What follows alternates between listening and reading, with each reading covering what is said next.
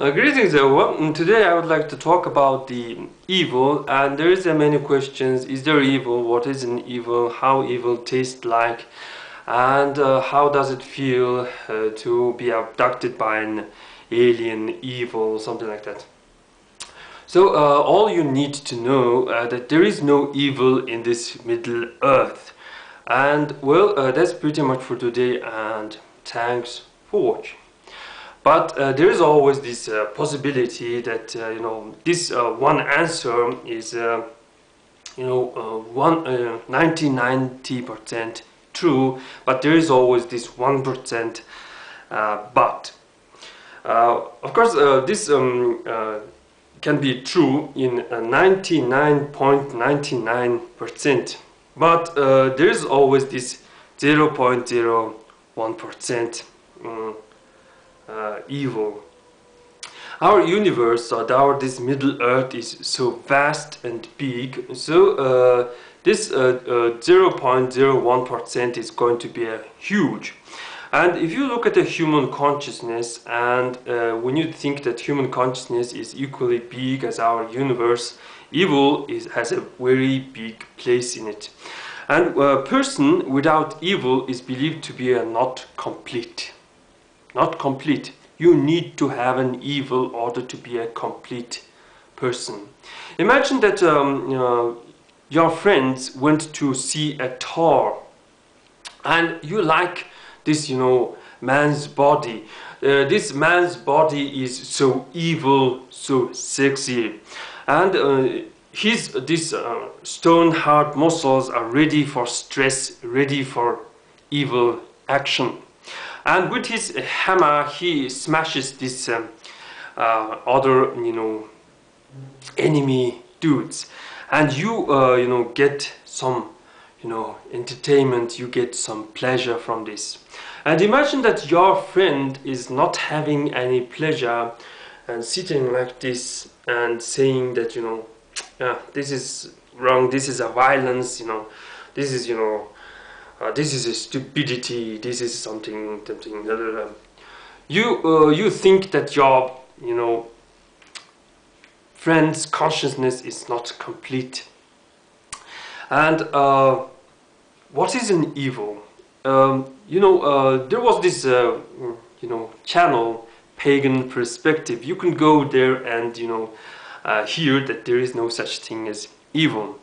But in Buddhism, there is evil, and evil is the foundation stone of this, wheel of time or wheel of life. In the core, there is a chicken, snake, and a pig. And these creatures represent ignorance, stupidity, and lust. And Buddhists will tell you that from these elements, from these spirits, comes an evil. I must admit that this is a very good idea. And since stupidity is the most common element of this Middle Earth, it seems evil is the most common element. So when you are playing a chess, you have these two sides. You must choose one side, and you must fight for survival. Will you choose the king of lions? No, king of beasts, a lion. This is a Tibetan snow lion, or this tiger. Tiger has no much of a title. He is a good warrior, and a tiger is a warrior with a good weapon. In real life, everyone knows that tiger can kick a lion very easily. So you choose tiger as a spiritual symbol, a totem creature. So there is this intelligence. One part of evil is in intelligence. So when there is this competition, there is a desire, there is a lust to win, and you need intelligence, you need wisdom to, win.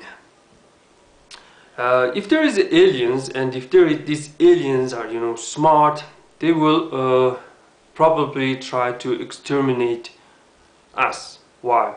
It is because, when you have captured some, enemy creatures, and these enemy creatures are begging for mercy, you think that, this enemy can grow in numbers, and these enemies are going to someday fight your own kind, your children. So you decide to kill these enemies.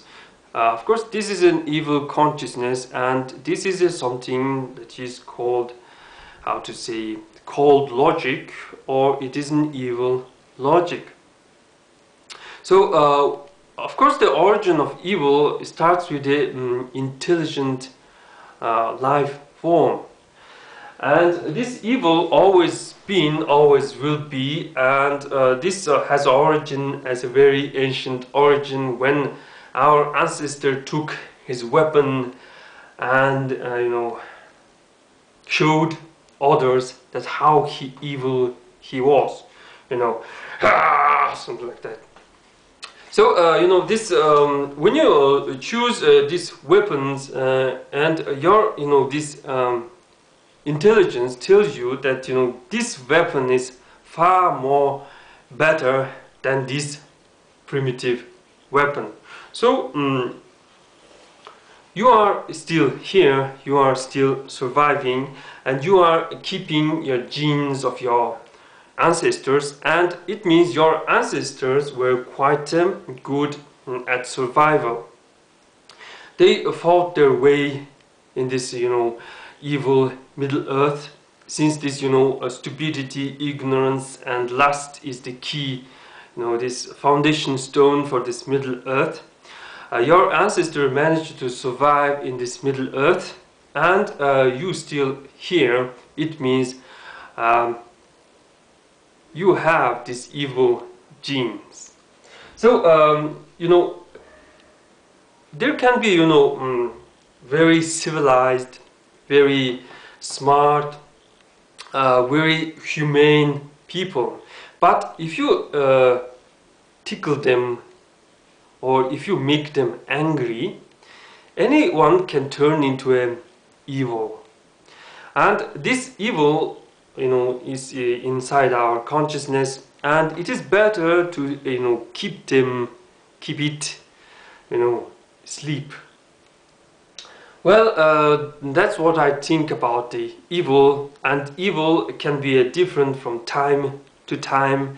And nowadays, I think the most evil for Mongols is the selfishness, stupidity, and laziness. Well, that's pretty much for today, and thanks for watching.